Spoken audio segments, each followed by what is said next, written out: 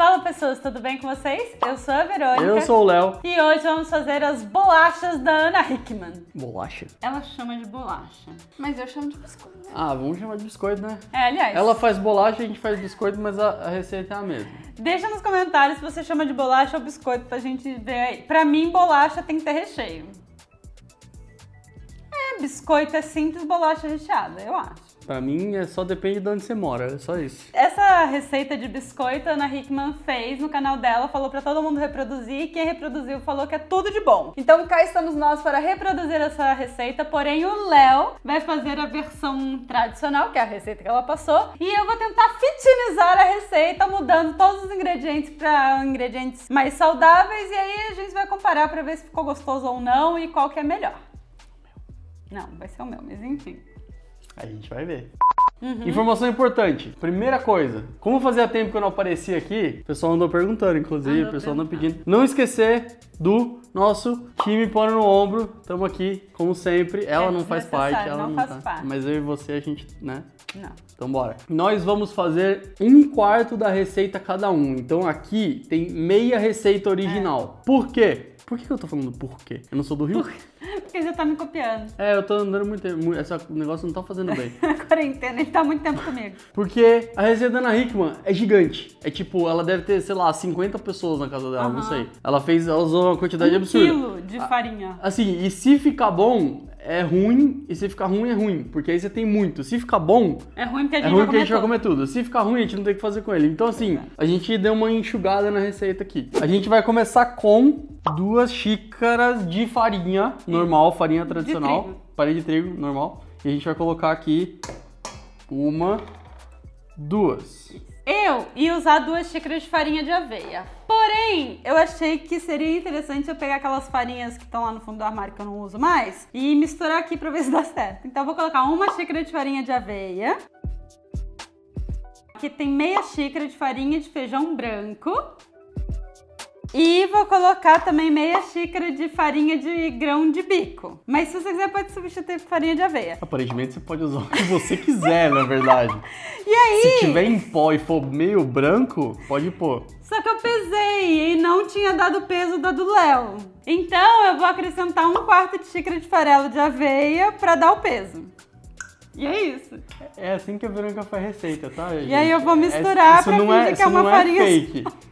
É assim, cara. Vai dar certo e vai ficar uma delícia. O Léo não precisa misturar porque a dele é uma coisa só. O meu é como deve ser, é só uma farinha. Próximo ingrediente, açúcar. Eu tô usando meia xícara de açúcar branco tradicional. Eu tô usando meia xícara de adoçante pra forno e fogão que eu ganhei e nunca uso. Essa receita é pra gente desovar tudo que tem no armário.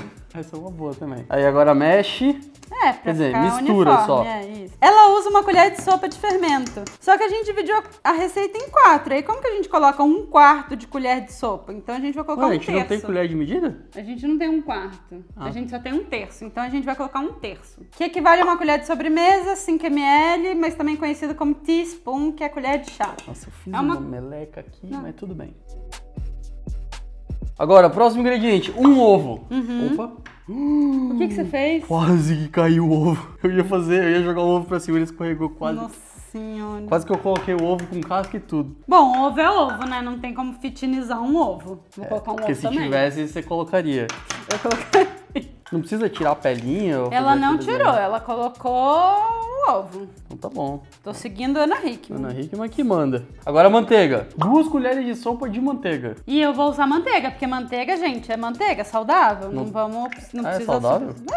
Não precisa substituir manteiga. Manteiga é manteiga. É saudável só quando interessa, né, na verdade. Porque quando eu quero comer pão com manteiga, não pode. É porque o Léo quer comer pão com tablete de manteiga. Ué, mas aí não é saudável. Não. Agora baunilha. Essência de baunilha. Eu vou usar extrato de baunilha. Eu tô usando a minha, que vem em galão. E a minha vem um micropote. A diferença é que a do Léo é artificial e a minha é a natural. Caraca. Eu vou colocar 15 gotas. Vai dar quanto? Um tiquinho. Deixa eu ver, vai. Vai. Tá bom, tá bom. Tá bom, tá bom. Não, põe mais um pouco. Tá bom, tá bom, tá bom. Deu, acho que uma colher de sopa, né? Agora que vem o problema. Que a Ana Hickmann, ela não fala quanto de leite ela põe. Ela fala assim, põe a leite até dar o ponto. Aquelas receitas de vó. Ah, eu conheço um cara que faz umas receitas assim. Que no meu caso é o meu pai. Se você não viu a receita de risoto dele, clica aqui que eu vou deixar no card. O Léo tá usando leite tradicional, integral. E eu vou usar leite de coco caseiro. Ela falou, põe aos poucos até dar o ponto. Então, tipo, põe um pouco... Mistura. Você pôs quase tudo. Eu pus metade. Agora tem que ir com a mão? É. Pra quem não sabe, o Léo tem faniquito com farinha. Ela falou que é pra misturar até desgrudar do... Eu pus tudo. O que aconteceu? Vamos colocando aos poucos? Ah, eu pus tudo. Qual que é o objetivo aqui?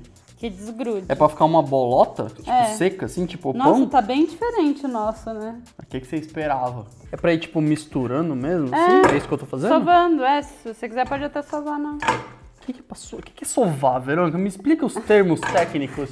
Só vai apertar, assim. O meu eu acho que não deu certo.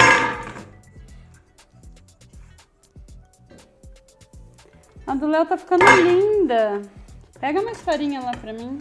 Bom, a gente vai tentar salvar a minha massa.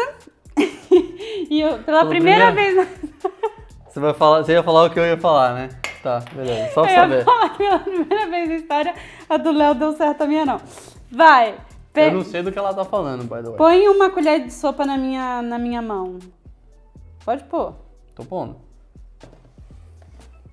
Acho que mais uma, aí ela vai começar a desgrudar da minha mão. Isso. Perfeito. Então, ó, a minha é tudo aquilo que eu coloquei, mais 2 colheres de sopa de farinha de aveia para dar o ponto. O ponto da massa é, ó, quando você aperta e ela não gruda da mão, tá vendo? E você consegue ela é maleável, tá vendo? Então esse ponto aqui é o ponto que a gente tem que abrir a massa. Para abrir a massa, a gente tem que jogar um pouco de farinha na mesa.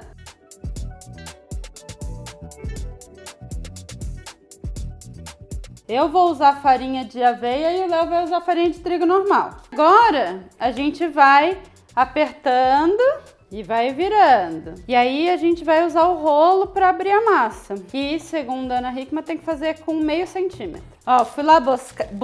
Buscar? Você foi buscar? Buscar. Cortadores de biscoito. Tem que virar ela? É, isso. Aí você vira...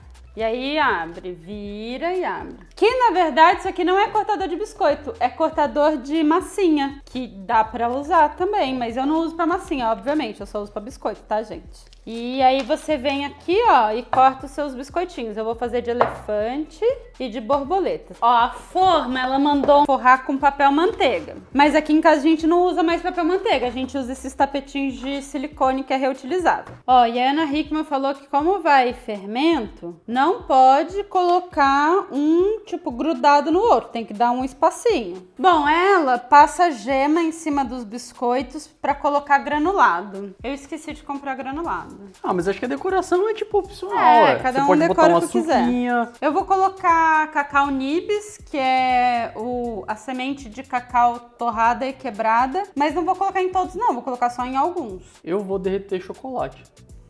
Pera não, aí. não. Não? Se você colocar no forno, ele já vai derreter, maluco. A Verônica, ela vive num mundo assim... Isso não vai acontecer. Vai! Ou você derrete e coloca depois. Então eu vou derreter e colocar... Não, eu vou fazer só pra provar. Isso. Porque o dela também deu errado, então a gente tem que ter uns pra dar errado. Ela falou que é pra assar por 25 minutos a 180 graus. 25 minutos depois, os biscoitos ficaram prontos. Tadá! O que eu falei que não ia acontecer, não aconteceu. O negócio vai colocar e vai... Ó. Se você passar o dedo assim, ó. Ai, tá queimando. Ele espalha, tá vendo? Não aconteceu. Ela fala pra colocar os biscoitos em cima de um pano de prato. Ou se você tiver um desses que chama de... A gente chama de cooling rack. Que é tipo um... Uma alternativa pro cooling rack é grelha de churrasco. Ah, é, a gente já usou muito. Antes da gente comprar isso aqui, a Verônica usava aquela grelha de fazer frango. Você abre ela assim e coloca as coisas, funciona bem. Eu vou colocar nos dois porque eu quero ver se tem diferença.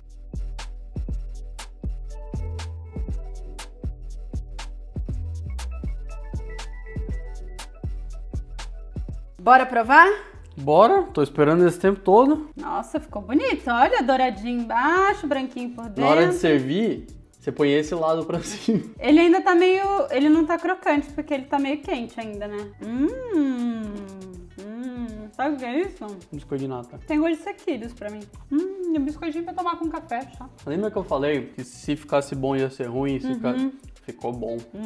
E rendeu muito. Um absurdo.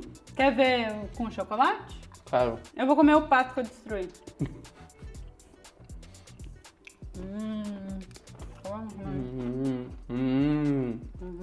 Ó, vamos provar um gordinho e um fininho. Não, deixa eu provar um gordinho com você. Ah, tá bom. Tem gosto de farinha. Mas eu acho que essa farinhazinha daqui, ó. Não é de dentro. Não ficou doce, né? Não, é covardia também, né? É um biscoitinho bom pra passar. Mas a textura ficou boa. Ele não tá farinhento ou não é farinhento? Tipo areia? Não tá areia. Vamos provar o fininho. Ó, o fininho ficou bem crocante. O fininho ficou bom. Eu acho que tem que fazer fininho. O fininho ficou delicioso. É mesmo. Né? Tem que ser assim.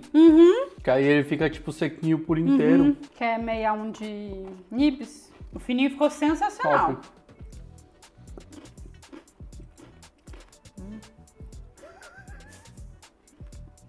Não, mesmo.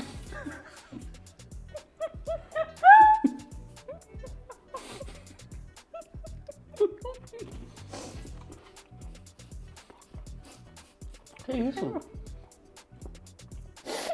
Ué, que é isso? É que eu acho que assou o nibs, ele queimou. Aí ficou amargo, né? Como a cobertura é livre, essa é a minha especialidade. Afinal de contas, Livre. colocar coisas pra deixar mais interessante é o que eu faço. Peguei um pouquinho de chocolate ao leite, gotinhas daquele chocolate belga, daquele style. Dei aquela derretidinha. Aí ó o esquema. Então pega o seu biscoitinho, aí pega a sua colher aqui e faz assim, ó. Ai, nossa. Essa é a primeira versão, calma. A gente vai fazer a segunda agora. A segunda a gente faz assim. Vem aqui e faz assim. A segunda versão ficou igual a primeira. Posso dar uma sugestão? Eu não acabei ainda! Ah, tá bom! A terceira opção é você pegar o seu chocolate e... Ah, só metade. Só metade. Entendi. Faça melhor que eu, não faça desse jeito. Outra opção é você pegar o seu biscoito aqui e aí fazer... Ah, era exatamente isso que eu ia falar. É claro que era, é lógico que era, com certeza. Eu ia falar, faz um dip. Isso, é lógico que você ia falar. Aí você tira... Ou você pode simplesmente pegar o seu biscoito, passar no chocolate e comer também, é sempre uma opção. Deixa eu ver o biscoito saudável. Chocolate ao leite. A minha versão tem que ser fina, porque a versão grossa não fica tão crocante e gostosa. Agora vamos experimentar o dipado. Esse aqui é aquele que vem no supermercado, sabe? Que custa caro. Bom. Melhor ainda. Conclusão, quanto mais chocolate, melhor. Bom, então resumindo, eu achei que realmente a versão original é uma delícia, mas a versão saudável, se você fizer ele bem fininho, ele não deixa a desejar. Deixa eu pegar um bem fininho aqui, ó. E ele fica bem crocante, tá vendo? Ó, um crunch bom. Eu achei o gosto bem bom do integral. Eu gostei dos dois. Esse aqui, top. Um chocolate melhor ainda. Aquele ali, se você tiver de dieta, não quer exagerar, faça aquele ali, crocantezinho, que aí pelo menos o estrago é menor. Espero que vocês tenham gostado desse vídeo. Se tiver algum outro vídeo que vocês querem que a gente recrie, deixa pra gente nos comentários de algum famoso aí que fez alguma receita. A gente pode fazer sempre nessa versão. O Léo faz a tradicional e eu tento fazer a versão fit. Será que a gente consegue fazer a Ana Hickmann ver esse vídeo? É óbvio que não. Será? Se a gente pedir pro pessoal, sabe, o pessoal mandar mensagem, mandar o link, compartilhar, encher, explodir o inbox dela, ela vai acabar vendo. Marca ela, manda mensagem, fala... O que eles vão escrever? Fala pra Ana Hickmann olhar o nosso vídeo e a gente queria que ela falasse o que ela achou. Sei. Se a gente fez direito e se a versão fit ficou bacana. E deixa pra gente o que você achou nos comentários. E vamos fazer a Ana Hickmann ver esse vídeo, seria maneiro. Seria bem maneiro. Quem sabe? Quem sabe? Contamos com vocês. Isso aí. Vamos lá. Então é isso, gente. Valeu. Tchau.